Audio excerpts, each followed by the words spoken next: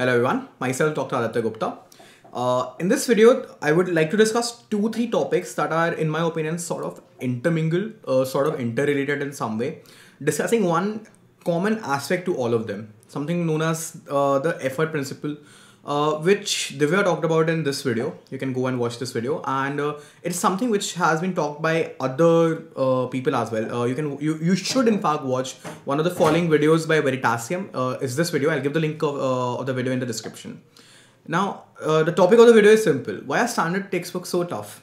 We all understand that when we come into the first year or our second year, every topper or anyone will recommend that you should read a standard textbook, be it Ganong or Guyton, or in biochemistry, Harper, or in pathology, you should try to read Robbins, in pharmacology, Katzing in microbiology, and Anantnarayan. These are what are known as the standard textbooks, and everyone says that you should try to read them. But whenever you end up opening these books, almost everyone does open these books, does have these books in their cupboard, but you find them to be too tough.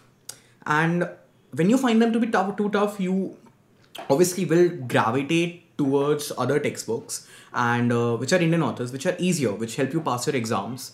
But later, when you are in your third year or fourth year, you would be like that people who have read those standard textbooks, they have slightly better conceptual understanding, and they remember the topics more.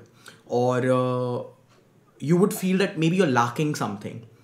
While you were reading the standard textbook, there was a paradox because you were not able to understand those standard textbooks, and that was probably the reason you actually did not do those standard textbooks. So why are standard textbooks so tough?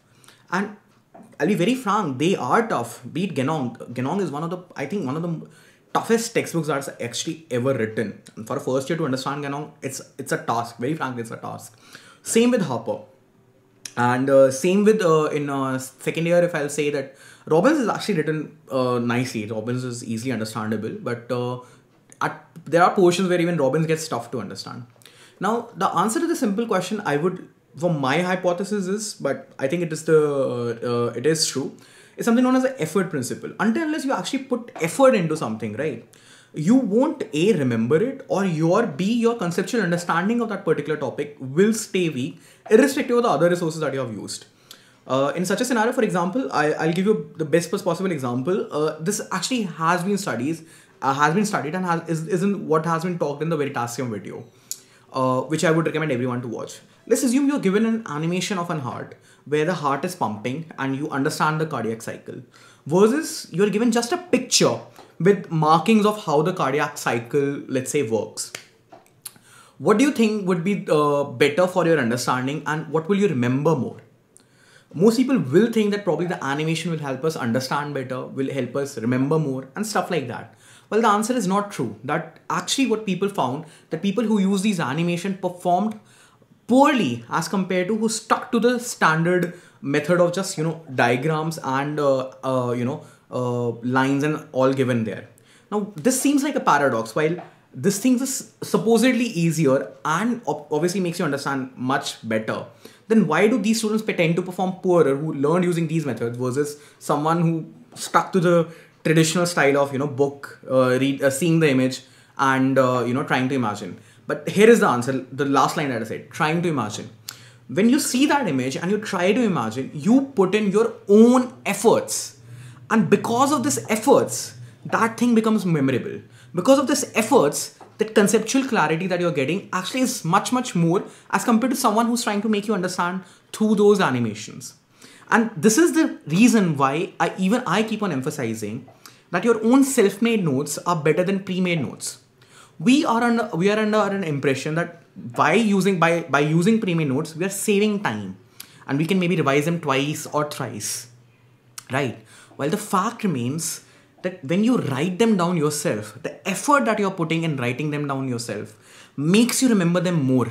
While the initial effort that you have put in might be twice as compared to reading them for the first time. Let's say, while pre-made notes are there for any app for that matter, it takes you 10 days to do XYZ subjects. And while if you write those notes down, it takes you 25 days. But that 2.5x extra effort that you have put in will be compounded. And next time, while the revision for them again will probably take 10 days only, in this scenario will take only 2 days or maybe in 4 days or maximum 5 days. The initial effort that is put in B understanding the things from the slightly tougher written standard textbook, or making your own handwritten notes. And this effort actually gets later compensated by better understanding and a better memory. This is especially valid for anyone who has purchased my first aid notes. A lot of you asked for my first aid notes, and I was like, all right, since a lot of people are asking, let me give it to you. But you have to understand, if you just do my first aid, just do first aid and my notes, you really won't get anywhere. The importance and the reason you will be able to get maximum out of first aid is if you actually read it and put the effort into that, into annotating it. Then it will be yours. Then it will be your effort. And that effort will take you forward. A lot of people, I am someone who always promotes smart work over hard work.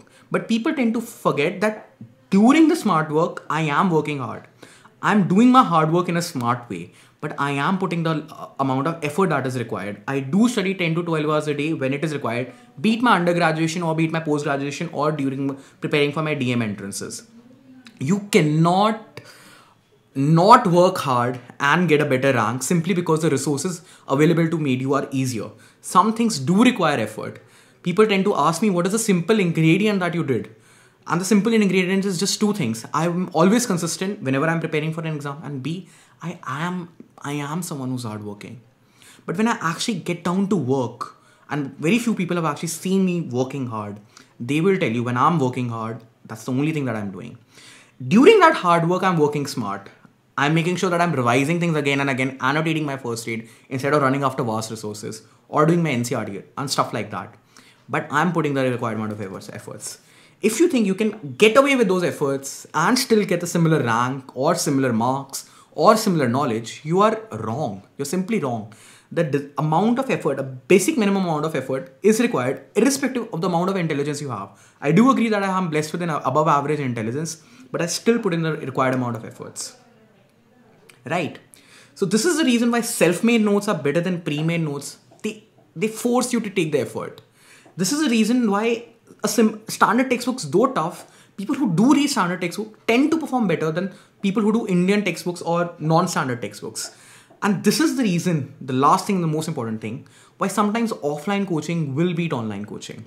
Because offline forces you to take the effort. So whenever you're going to an offline class, be it undergraduate and postgraduate, when you're sitting there and they're making you write notes, that effort that you're putting in making the notes itself makes it easier for you to revise those notes later as compared to an offline one, as compared to, let's say, an online one. Because an online one will always ensure that you're in a relaxed back state. And that relaxed state is not somehow conducive to learning. Learning always has to be an active process. It cannot be a passive process. And this active process, this active effort taking is what will get you through. I hope I was able to convey my point about the effort principle. You can actually watch a video of Divya where she told that it was actually done in 2014, a study done in Stanford, where they found that a set of students, set A of students, took handwritten notes of the lectures and set B used laptop or iPad to take those notes down. The people who took handwritten notes performed significantly better. Again, simply because they put in the efforts that are required. This effort putting is a simple ingredient that you need to do if you want to crack your exam, get good marks in prof, or do anything well as far as academics are concerned. So this is my video for today. Thank you and have a nice day.